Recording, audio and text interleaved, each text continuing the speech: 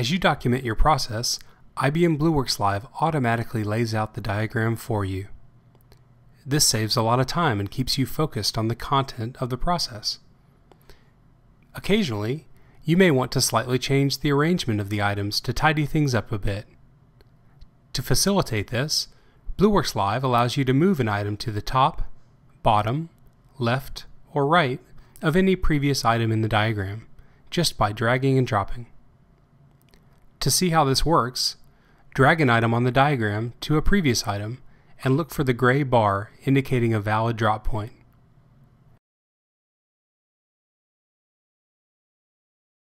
The only restriction is that you can't drag items to the right of items in your process flow, since that would rearrange the sequence of activities in your process diagram.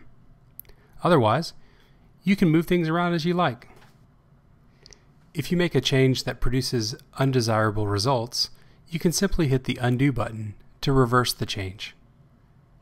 If you create a layout that you cannot easily fix as desired, you can right-click on the background of the process diagram and reset the layout to the original auto layout.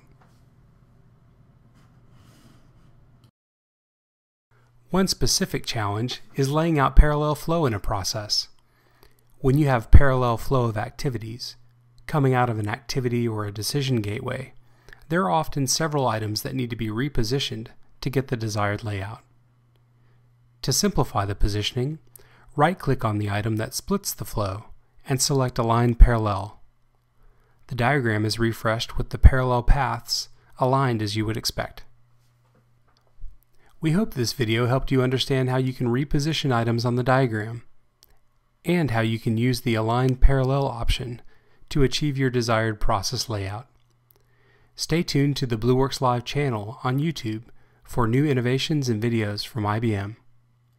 If you have any questions or feedback, contact us at support@blueworkslive.com.